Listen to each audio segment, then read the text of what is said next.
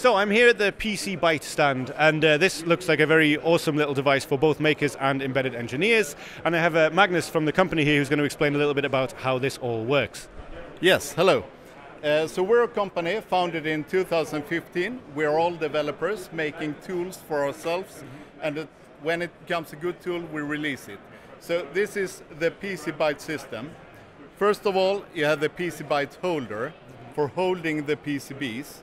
So you just drop it onto the base plate, open it up and slide it in, and now it becomes super stable. You can't push it, you can't move it, nothing. But if you would like to move it, you just take the complete base plate and walk around.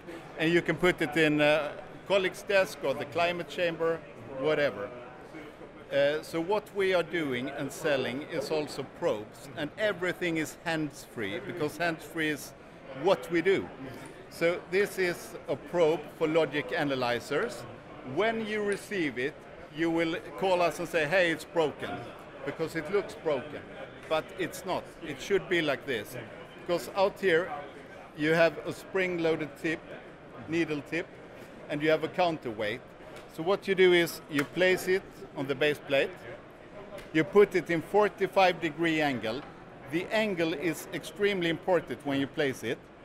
You find the measuring point, it goes down to 0.4, 0.3 millimeter pitch, perfect for QFN. And I said it was stable, so now if I shake it, it will stay in place. Okay, yeah, that's cool. If you're a shaky girl or a shaky man, you also get support from the system. Yeah. So it becomes easier to find the pin you would like to probe. So we have different kinds of design. This one is a new one.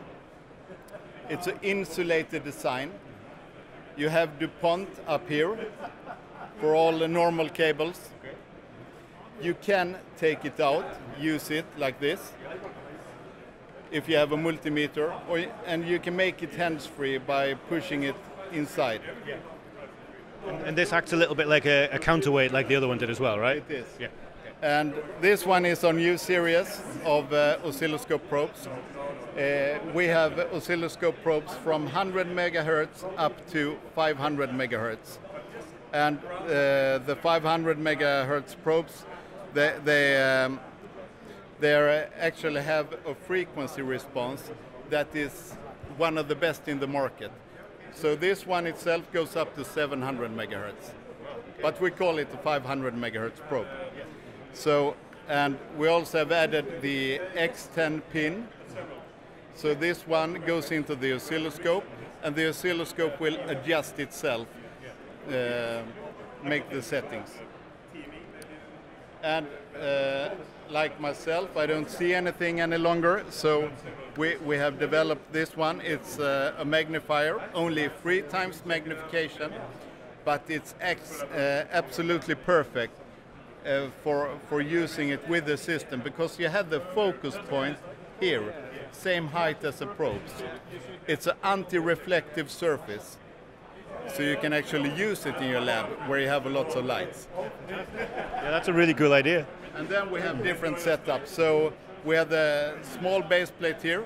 This one is not insulated, but if we move back here, we have even smaller ones. The back side is polished mirror. Okay.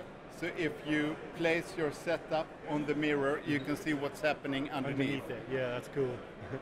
we had the insulated ones, and we go up to this size. This one is the largest, but you can still move it around. Yeah. That's fantastic. And if anyone who's watching this wants to get a hold of one of these things, is there a particular website or place they can go to get one? Just go to sensepeek.com.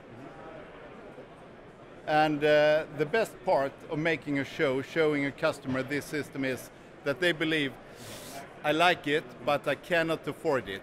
So I will just give you an example. Here is the pricing. Extremely cheap.